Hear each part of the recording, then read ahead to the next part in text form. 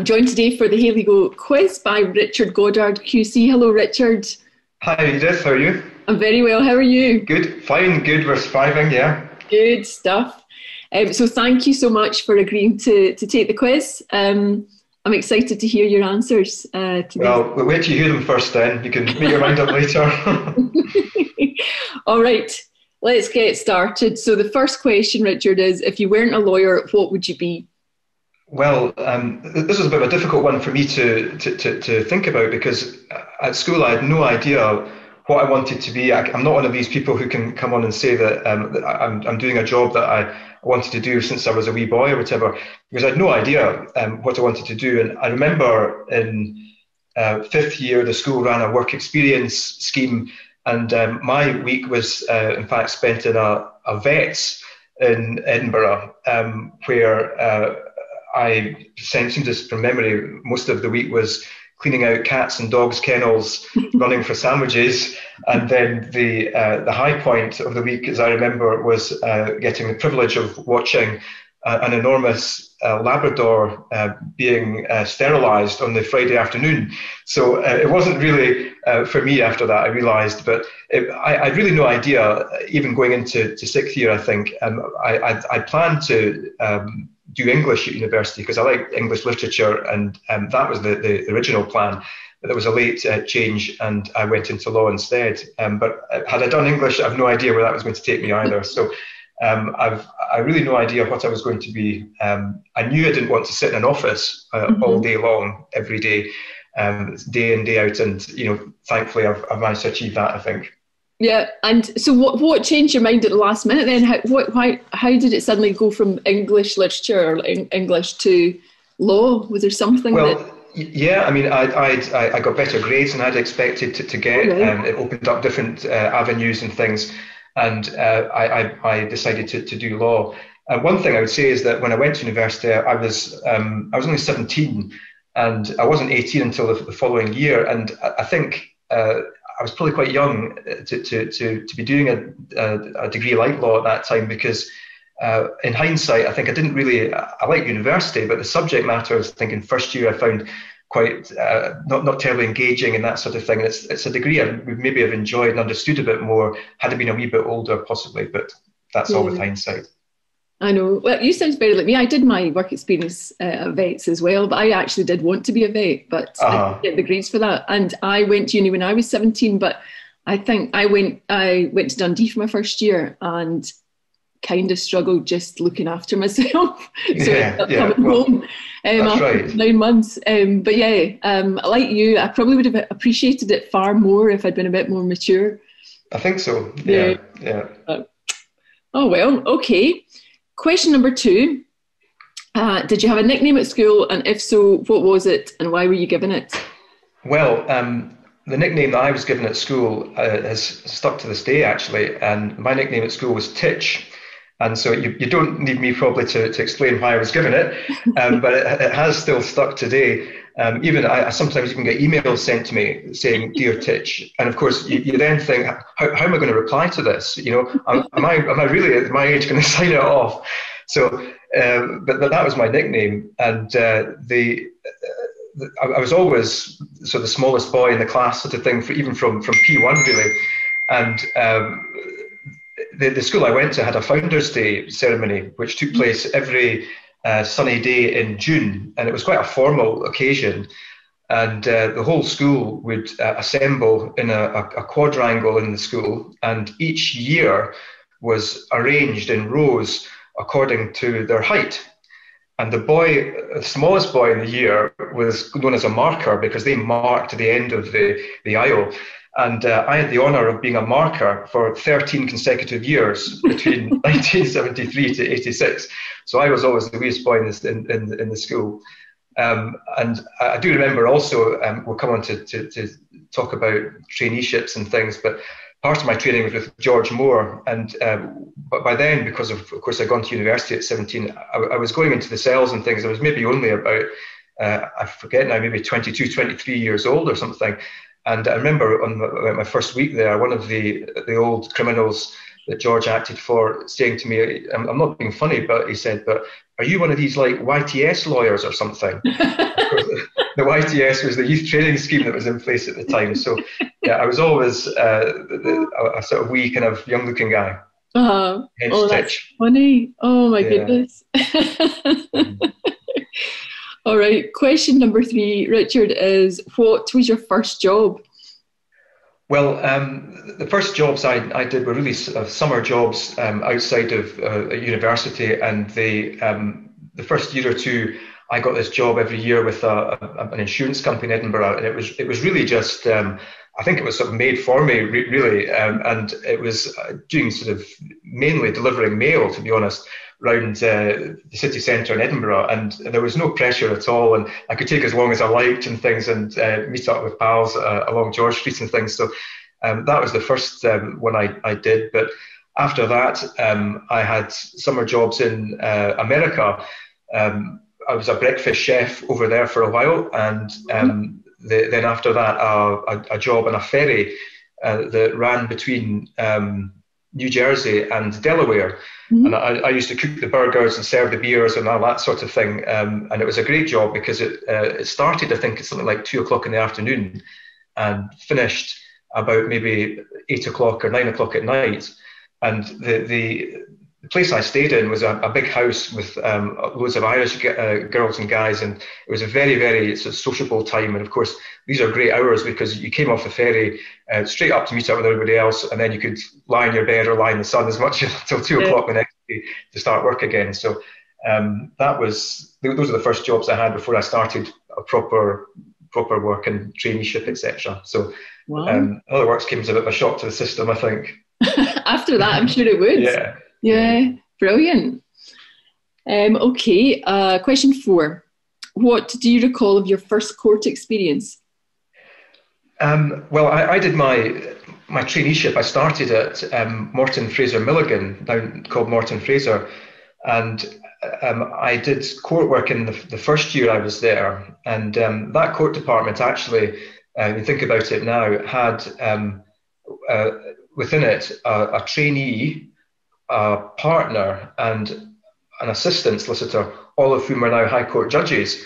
So it was quite a place then. Yeah. But I remember you'd be given the small claims court to do, and the clerk of the small claims court at that time, believe it or not, was Richard Newlands, who we know as a clerk in the High Court now. Yeah. But you were sent up basically to the small claims court, and I didn't really, to be honest, have much of a clue about civil procedure at that time.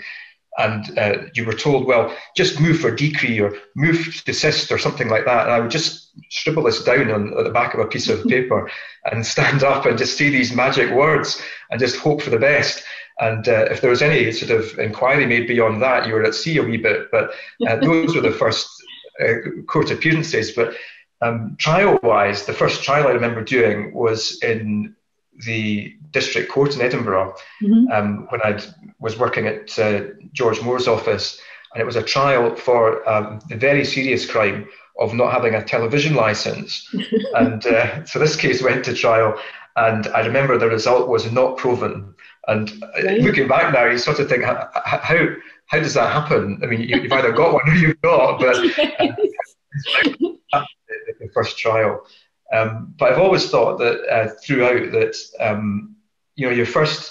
the first time you stand up to do a pleading diet, the first time you do a summary trial, your first jury trial, they're always horrible experiences, to be honest. And you can't say that was enjoyable at all, and you're terrified, and you wonder how you ended up getting washed up on the shore doing these things, don't you? You sort of have this out-of-body experience. Absolutely. You just have to do it, and then you do it again, and it's not quite so bad. Then you do it again, and it's even better. So it is, I think, I've always thought throughout everything that I've done, a case of just getting your head down and getting it done, and then knowing that it's going to be easier the next time. And generally it has been, I think. Yeah, well, that's very true, Richard. I think the first district court appearance, I can remember being absolutely terrified, and just as terrified as I was maybe doing first jury or first high court trial. Absolutely. We're here to To tell the tale still. Yes, yeah, absolutely. All right. Question number 5 is, who is or was your most inspiring colleague? Well, by colleague, I suppose I've taken it as just people that I've worked alongside, and I've, as you know, for the last few years have been in Crown Office, and which is something I would thoroughly recommend to anybody. And one of the great benefits of it, privileges really, is just having been around and mixing with a diverse bunch of people from all sorts of legal backgrounds. People that I would never have had the opportunity to have met had I not taken that job, I know. But your question is, who is the most inspiring person? And I think perhaps the most inspiring person I've met in that job was my friend Martin McCarry, who you'll remember, Edith, of course, was an advocate deputy who sadly we lost about, I think, 4 years ago now. And I don't think I've ever met a braver person in my life. And he was ill, as you know, for many, many months. And the way that he dealt with that was remarkable, I think, for everybody who knew him. Never a hint of self-pity, none of that, and always extremely positive. And one of the things I think that I always remember is that he had to endure some really, really terrible treatment, very difficult treatment. And I think it was at a time when I think he knew that he wasn't going to get better. And he said to me that despite all of that treatment that he had undergone and the difficulties he'd been through, that if he did get better, all of that would have been worth it. And it seemed a remarkable thing to say. And he said that the reason it would be worth it is because it made him know now how to spend time and what the valuable ways of spending time were.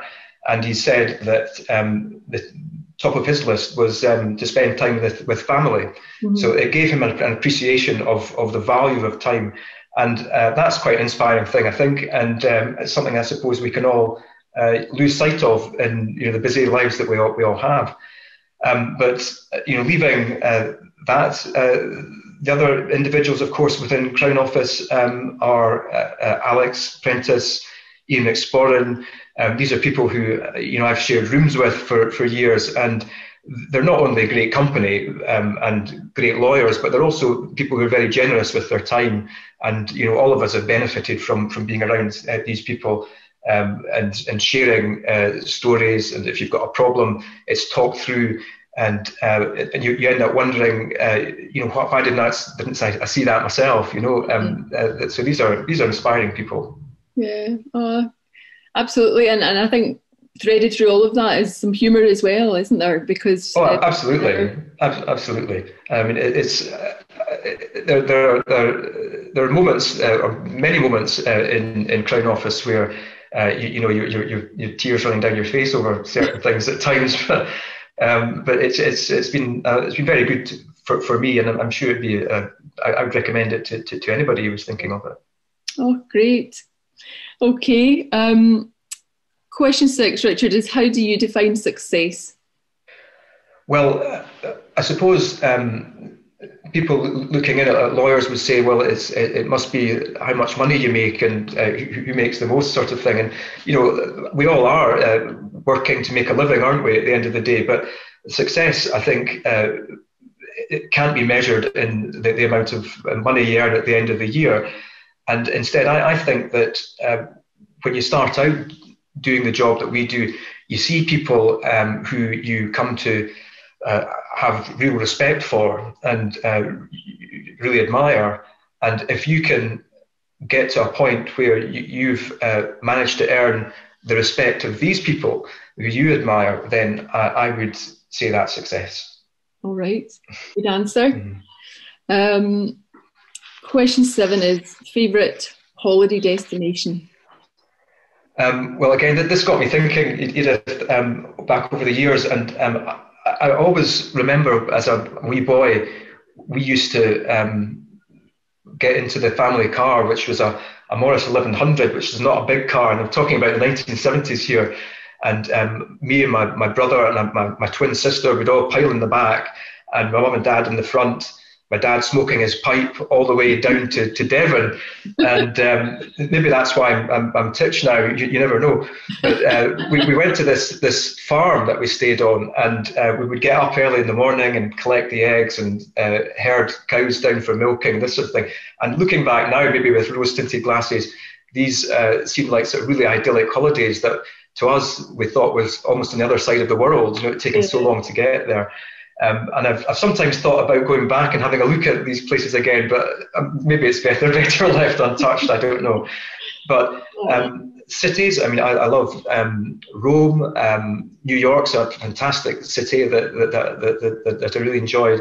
But right now, on a grey day in the third lockdown of what we're in, if I was to be somewhere that I've been before, I would say the Maldives.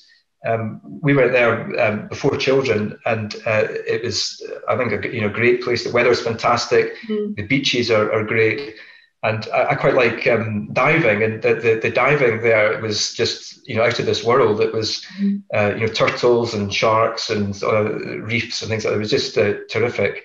I'd actually done a course, I think a few weeks before I'd gone, which was in the sea off Guruk.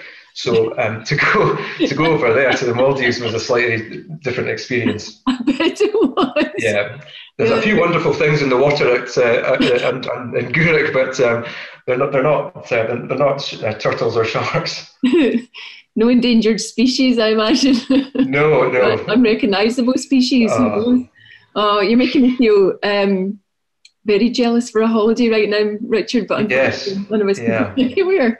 That sounds amazing. I've never been to the Maldives, but you've certainly sold it there. Yeah, absolutely. I think we'd pay a lot of money to be there right now, wouldn't we? Lockdown. Definitely. All right. Question number 8 is your most memorable case. Again,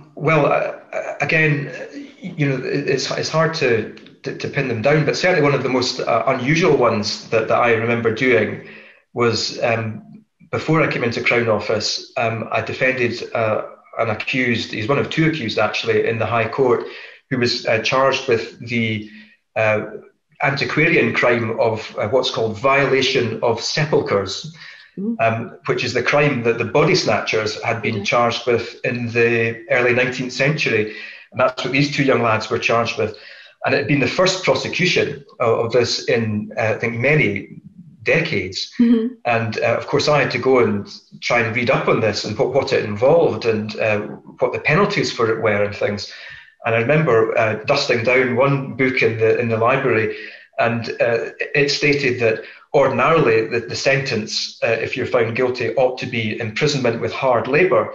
But in aggravated cases or with previous convictions, the prisoner should be sentenced to transportation, which was, of course, the boats to the colonies. Yeah. So that's how old this was. But the facts of that case, put briefly, were 2 teenagers who I think had probably a few litres of white lightning on board in Greyfriars Churchyard, quite close to the High Court in Edinburgh, of course, and they broke into a tomb there, and they removed some of the remains from the tomb. And this wasn't just any old tomb either, it was the family tomb of a 17th century Lord Advocate. So it was a bit of a serious matter, but it went to trial. The 2 of them were convicted at the end of the day, and they got a couple of years probation rather than a one-way ticket to Australia, which I'm sure they'd have preferred. But that was certainly one of the most memorable ones. I bet. And am I mixing it up with another case? Were they playing football with the skull or something like that? Yes, they were, Edith, but I decided to leave that out of good taste. Well, not like me to bring the tone down, but yeah, I do remember reading that, and I can't remember what. Maybe it was just a case at the time, but I hadn't appreciated or hadn't remembered it was a former Lord Advocate, but goodness me. Yes, I think it was there's a family tomb of that Lord Advocate called Bloody Mackenzie, who I think had prosecuted Covenanters in the past, so it was quite a historic tomb, but that's a bit of a grisly tale. Yeah. So I'm not sure that we'll see one of them again soon, or I hope not. But I remember that as you know, for legal aid purposes, you have the regulations that set out how much you get paid for each particular crime, whether it's murder and what category it falls into. And the Legal Aid Board had to amend their tables to include violation of sepulchres in it. So, but I don't think it's been used since then. Yeah. Oh, no wonder that one sticks out, Richard. Yes. Yeah. Oh goodness. Question 9 is who's had the biggest influence on your career at the bar? Sorry, well, in the law. Sorry. In the law. Well, I wouldn't. It's hard to pin it down to just one single person. And I did my training, criminal training, with George Moore in Edinburgh, and he was a big influence on a lot of criminal lawyers in Edinburgh, I think. And he was, and I think you would admit, was a very demanding person to work for, but he had very high standards, and you had to be prepared, and he really taught you the value of preparation.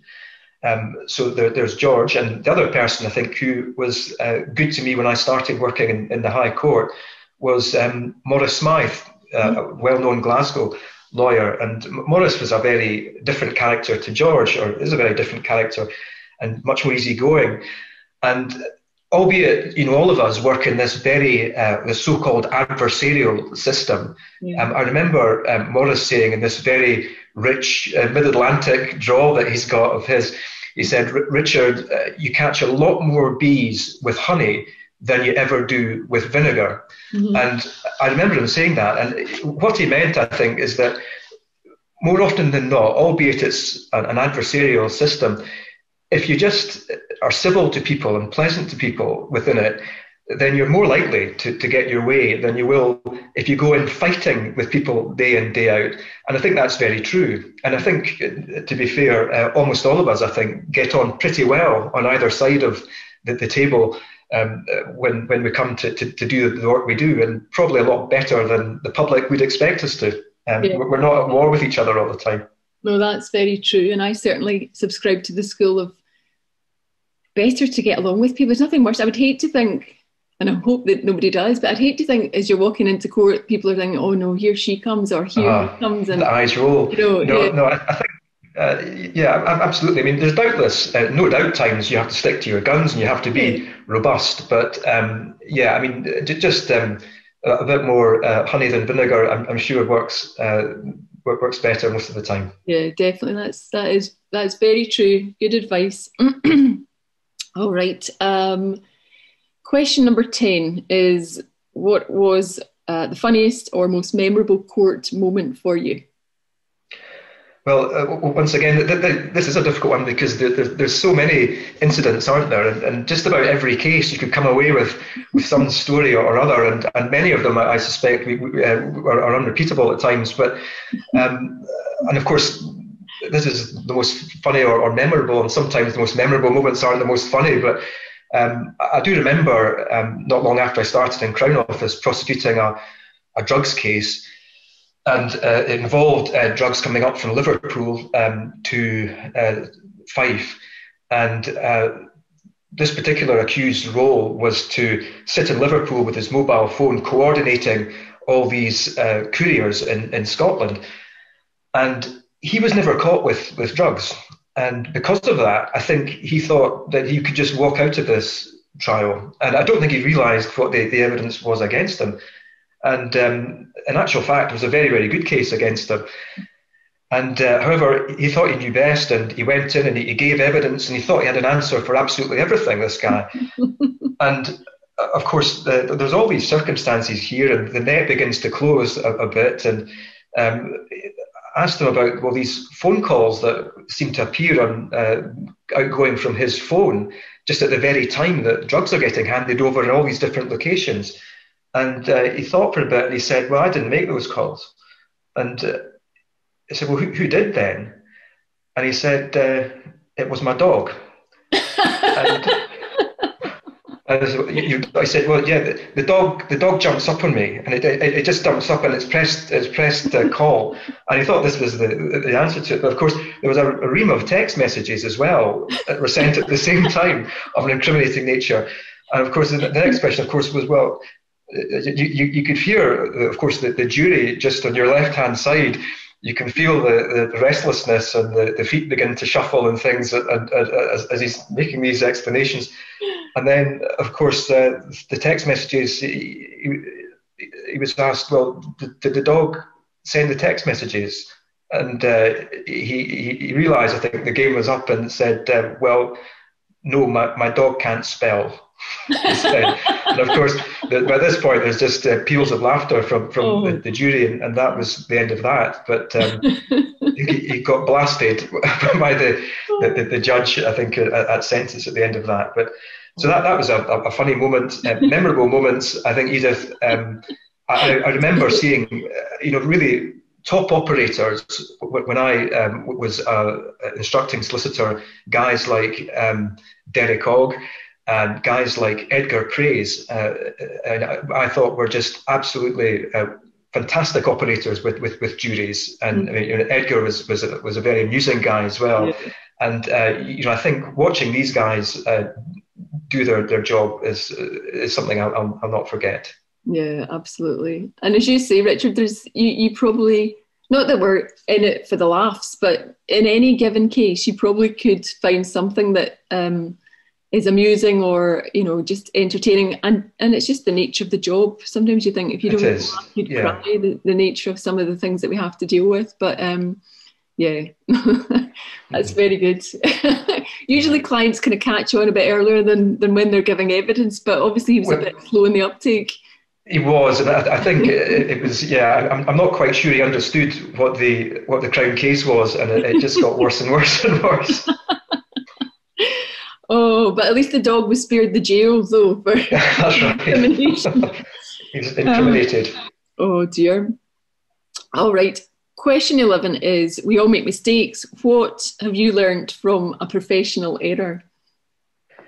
Well, again, we don't like to admit them, really, do we? But I learned early on that conveyancing wasn't for me. When I was a trainee, I think that was about the first 6 months of my traineeship, and I'm not very good with numbers and accounting and that sort of thing.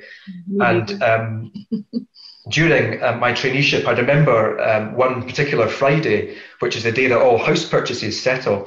I was told to settle the sale of one house, settle the purchase of another house for the same client, and then split up the free proceeds from the sale of the house between the client and her ex-husband. Deduct, you see where this is going, don't you? Deduct fees, deduct outlays, and then take the remainder of the money that's left over, get a check prepared for that, and hand it over to the client. And of course, this was a bit of a nightmare for me, and you can imagine my head was whirling. But I got it all done. I got the check arranged, sent the check out. It was a Friday night, and that was that. And I went home happy. And then about a week or two later, I began looking at the computer accounts, and no matter how many times I looked at it, it just wasn't working out. And I realised I'd actually given her far too much money in this check. And it wasn't just a few pounds. Looking back now, I think it was roughly twice the amount of money that I was getting paid per annum as a trainee. Mm-hmm. So I had to then go and admit my mistake to the partner who dealt with it well. And we just managed to get the money back from the client, who was not too bad about it all. But that made me learn that that wasn't perhaps a field for me. No. Oh, I saw you to jail, but yeah, oh my goodness, I could feel the fear of that as you were explaining. Yes. Yeah, and you think you've made a mistake yourself in the accounting and it'll all work out, but no matter how long I looked at it, it just didn't. So but we got there in the end. I learned from it. Absolutely. Oh dear. Question 12, Richard, is what do you do to stay well? Well, again, it's something which I suppose is easier said than done, but if we can draw a line under work and not carry it around with us in the evenings if you're not working in the evenings, or at the weekends if you're not working, and go away and do something completely different, then I try and do that, and I think it's healthy for all of us to have something or things that we really like doing outside of work, because it's a great distraction when you're doing that, and it's something that you can, I suppose, look to when you're in the midst of work, and know that there's an end to all of this. Mm-hmm. For me, well, I've always loved sport, which is a great distraction. Rugby, cricket, some football, that sort of thing. And I'm going to be settling down later on this afternoon to watch Scotland play England at rugby, which whether that will be a worthwhile distraction from work, time will tell. But that's always been a big thing for me. But outside of work, the main thing that I've loved all my life, strangely enough, since I was about 9 or 10, is fly fishing. Ooh. And I don't think I caught anything till I was about 13. So I'm not sure quite how I kept it up, but I did, and I'm glad I did. And it's just been something which I've loved throughout my life. And I suppose when I was about, in my teens or early 20s, it wasn't the most sort of fashionable thing to be into, I suppose, when you're that sort of age. So it wasn't something that you would necessarily broadcast about, But I've reached an age now where it's acceptable and I can tell people about it. But I love it, and it takes you outdoors. There's often a lot of walking involved. Some beautiful places, and it's for me, the day just goes by in blink of an eye, and that's must be an indicator of how much I'm enjoying myself. Yeah, so that. Oh, that's lovely. And has your ability to catch fish, has that improved? It has a wee bit, Edith. Yeah, I've caught a few since then.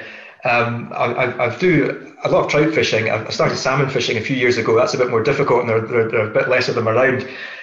But I suppose if you're not a top fisherman like I am, or not, I am not a top fisherman. If you're like me, then you'd say it's not all about catching fish. It's about just getting out there and things like Absolutely. That. So, and I know nothing about fishing. There's a river just where I live, and quite often, if I'm out with the dog, I'll suddenly come upon a man in the river up to his belly in the freezing water. I was thinking, good grief, and he's just standing there for hours.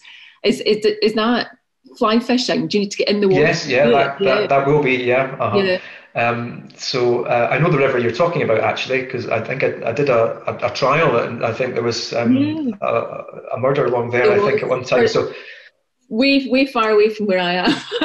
But you would say that. Yeah. A few miles along, but the Grive, that's yes. There was. Yeah. But that's part of the fun, is it? Standing. Well, it's not fun. So standing in cold water, is it? But I think when you're there and you're fishing, there's an awful lot of things going that you're trying to do at once. A big distraction, and you tend not to notice these sorts of things. I suppose the discomfort of it all. Yeah. I can come back with and I've not eaten my lunch because I've just been too busy, and which sounds like a strange thing to say, because you're just absorbed with doing other things. And I've been on 1 or 2 trips, of course, with colleagues of yours who are big fishermen, Tony Lennon and others. So it was good fun. Yeah, but as you say, it's the complete immersion in something that you enjoy, that takes you away from thinking about cases. And it's also quite a good way to reset, isn't it? Like if you've got a jury speech or something to write, probably better off going and doing some fishing and then coming back to it the next day if you can, to then really be able to think clearly about it. Definitely. I mean, I think the outdoors is fantastic. And I think in recent months, I suspect all of us, because we've not been able to meet up, or exercise or socialise in the way that we have in the past. Certainly amongst the groups of friends I have, walking and outdoors, hill walking and things have become really pretty popular these days. Yeah. And so, maybe this will carry on when we get out of this place we're in just now. Absolutely, I know. All right. Question number 13 is, what advice would you give on dealing with challenging clients?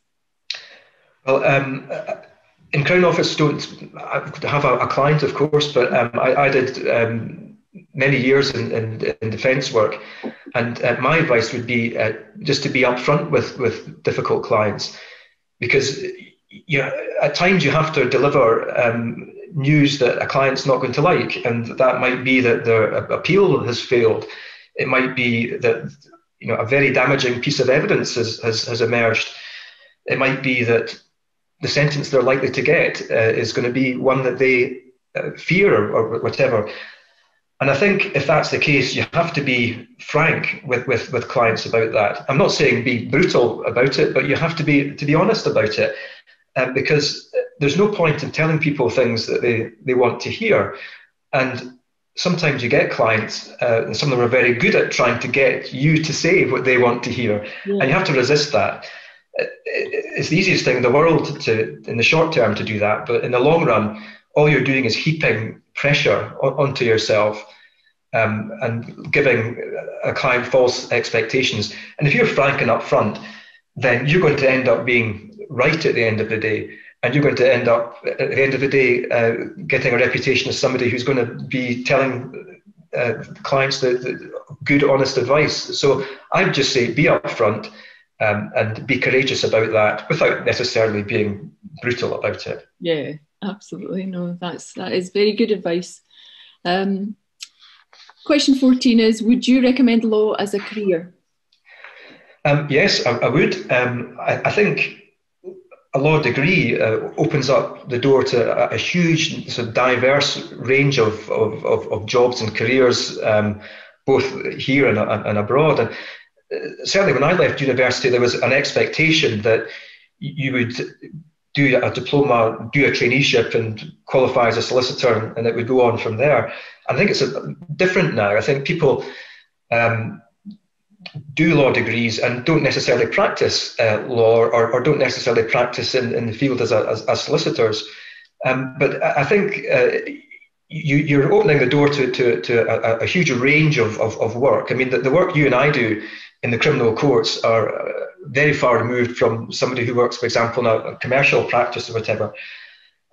Would I recommend working in the criminal courts? Well, again, I would. It's not for everybody. It's not 9 to 5 and put your pen down on a Friday and pick it up on the Monday morning. There's a huge commitment there, and it involves a lot of highs and a lot of lows too. But it's an interesting job. It's satisfying, and without being too pious about it all, I do think that you do get a sense, I think, that you have contributed to the good, whether on the defence side or the prosecution side, that you're doing a job which is worthwhile.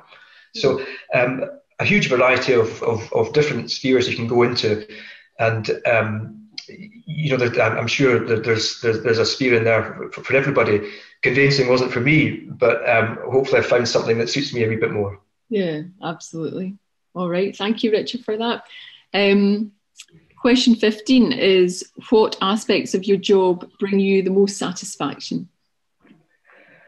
Well, when I thought about this, I've sometimes wondered to myself that, you sometimes finish a case and you've got the result that you wanted to get, but you go away knowing in your own head, if you're honest in appraising yourself, you think, well, there's parts of that I could have done better, but it's turned out okay. Mm-hmm. There's that's the first situation. But the alternative is, of course, that there are some cases that you do when you think, I've done that case as well as I possibly could have. I couldn't have done any better, but you didn't get the result you were looking for. And sometimes you wonder in your mind what's best, the first or the second. And I think the second one has to be the one which I think gives you the most satisfaction. In other words, doing the case to the best of your abilities.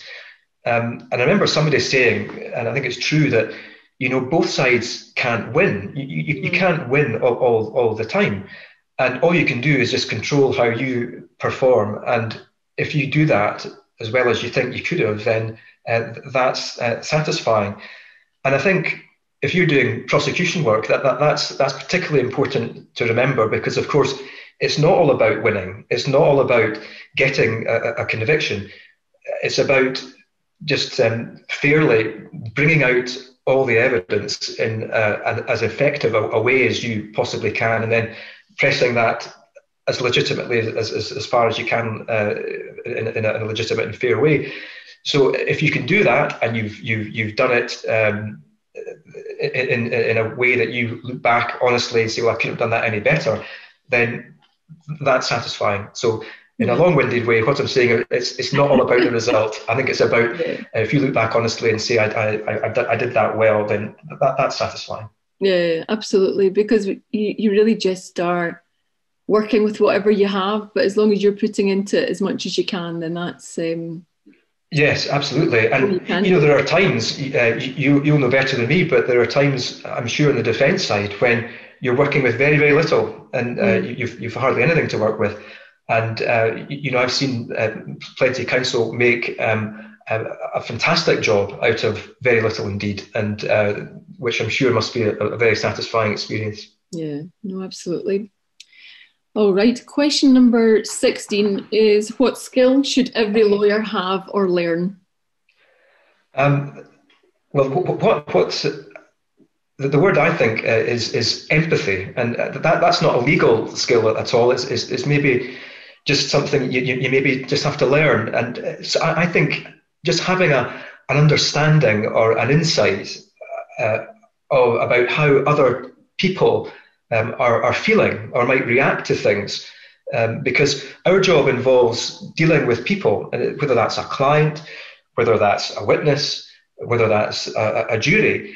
And if you can have some sort of degree of understanding as to how that person is going to react to a particular piece of evidence, for example, if it's a jury, should you lead that evidence or not? Or a jury going to be well disposed towards that, or will they not? If I question this witness in this particular way, what am I going to realistically get out of them? So I think it's just having an understanding of human nature and an empathy towards other people. I think is a great attribute in dealing with all areas of court work, down to juries, witnesses, and even how you're going to pitch a plea in mitigation to a judge. What are you going to say here? What are you going to ask the judge to do? To a degree, I think having an understanding of how things are going to be received by other people is a great quality. Yeah, absolutely. Absolutely. All right. Question 17, Richard, is your favourite chocolate bar? I'm going to go, Edith, for a picnic, on the basis that it's got nuts and raisins in it there, and you can sort of convince yourself that it's not all completely bad for you. That's an interesting choice. Okay. Question 18, what job would you be terrible at? Well, I've already admitted my inability with numbers and things. So anything involving numbers, I would have to leave to the side. Also, I think any job that involves working from heights would not be a good job for me. And when I was thinking about that, again, I remember this situation where I've talked about fishing and going fishing with Tony Lenihan. And a year or two ago, he invited me to go fishing with him. He had some fishing up in Perthshire.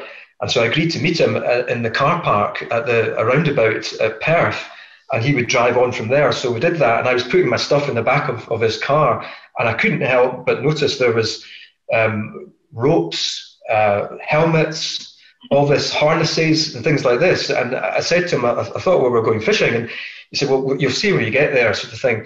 So we arrived at this place, and Tony tied a rope ladder onto a tree and then disappeared with his helmet on over the side of a cliff. And, I do mean a cliff. This was just like something out of the Roadrunner or something like that. And down he went, and after about 10 minutes, he then shouted to me, "You can come down now." And of course, I went on my hands and knees towards the edge of this cliff and got onto this rope ladder, and down I went. And my only comfort was that I kept telling myself that if this ladder is strong enough to take Tony, it's strong enough to take me. And my foot eventually touched something solid, and I daren't look down. And he said, "That's you got your foot on the second ladder now." So there was still a good way to go. But we got down there, and it was worth it in the end, Edith, because it was a really sort of, it was like the land that time forgot when we got down there, and this gorge, rivers full of salmon, and we had a great day out. But the only downside was that I knew I had to climb back out of this place again. But so yeah, anything involving heights is not for me. Yeah, I've heard of a number of victims of Tony's, and I was just going to, you answered the question, but I just wondered whether he had simply taken that route just because he could, or there was another route to this place. But no, you had to go down the rope ladder, did you? He did. Well, I did say to him, is this all completely necessary? And he said, well, the only other way of getting in is on a canoe when the river's at a certain height. So it was it was one thing or the other, wasn't it? You know.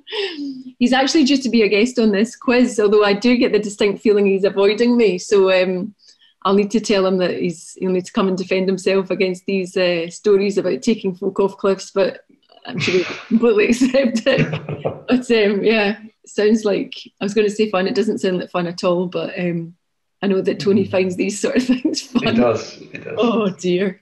Funny how he didn't mention that when he was making the arrangements to go fishing, though. No. If we'd have gone somewhere else, I think, somewhere a bit closer to home. Maybe that river down the road from you or something, Edith. Exactly. Oh dear. Okay. Question 19. Richard, is your favourite animal, and it comes with the condition that if you have a pet, it should make an appearance on the video. Well, I can answer some of it, but I might not be able to make the appearance part. But when I was a wee boy, we always had dogs, so it's Springer Spaniels, and I've always loved dogs, and I'd love to have a dog, but I'm afraid just the sort of working practices we have, or working hours we have, means that we'd be a bit impractical and things. So a year or two ago, though, we got a kitten. So we have a cat, very affectionate cat, and who, with his home working, will just come and lounge over the laptop at times and make life difficult. But the cat's around here somewhere. But as you know, with cats, he'll not come if I call for him or anything like that. So I'll just have to say a cat and leave it at that, I'm afraid, rather than putting an appearance in. I don't mind, because they're a bit difficult to round up. Absolutely. They're very much independent animals, aren't they? They like to do their own thing. Yeah. But I do like dogs. I know you've got one as well, haven't you? I do. Dog. She is. Hang on, we'll see if I can get her. She's in her bed, but she's close by. Hang on.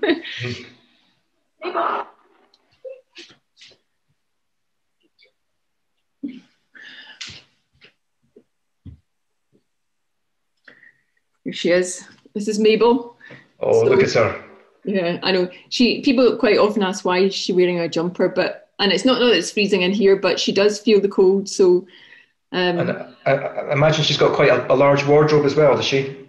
She does. I think I'm boring her. She just yawned at me there. These little jumpers are actually, you wouldn't believe, online. You buy them online. They're called Eco Fleeces, but at the moment they are completely out of stock. So there's actually a Facebook page where people are buying and selling second-hand ones. So I could probably get quite a profit out of this scabby old thing. But yeah, dachshunds are quite, well, smooth-haired dachshunds have got quite thin coats. So yeah, she shivers in the summer. So yeah. That's definitely her colour, Edith. I think it's very tasteful. Very tasteful. Right, you can go back to your bed, miss. I was saying, thanks for disturbing me.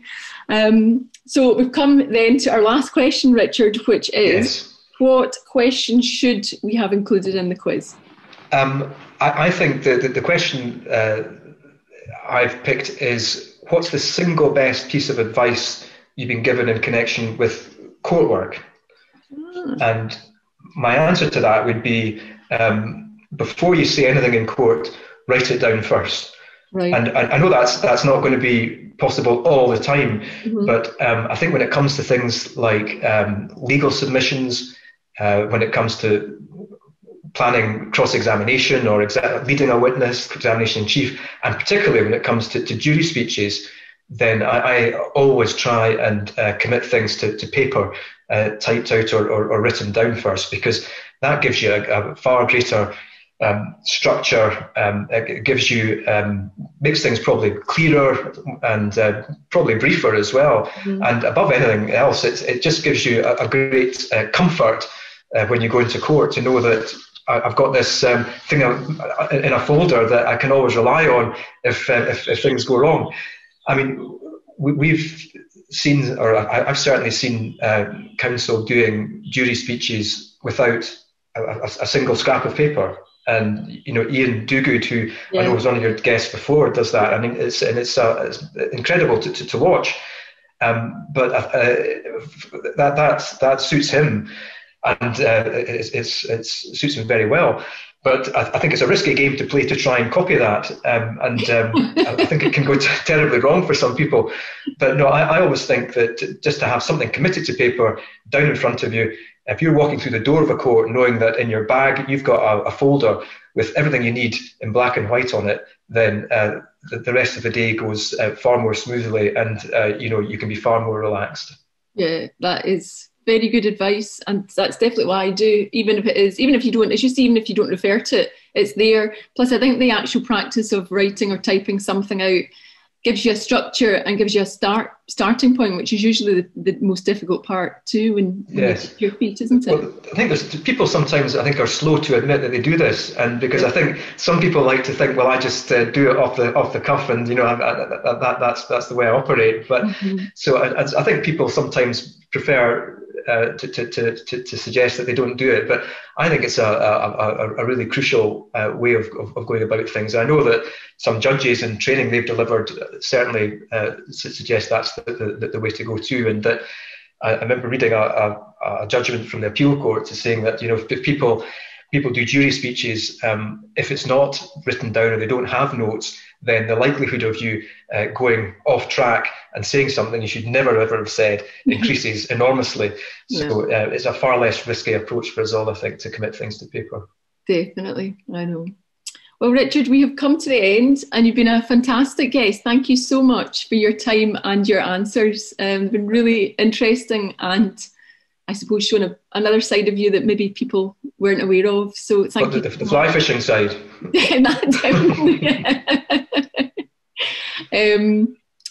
Thank you so much. Really, really appreciate it. And I'm sure lots of people will be tuning in to watch this once it's released. Well, thanks for the invitation, Edith. I've enjoyed it, and hopefully see you soon. Yeah, I hope so, Richard. Take care, and thanks again. All right. Bye-bye. Bye.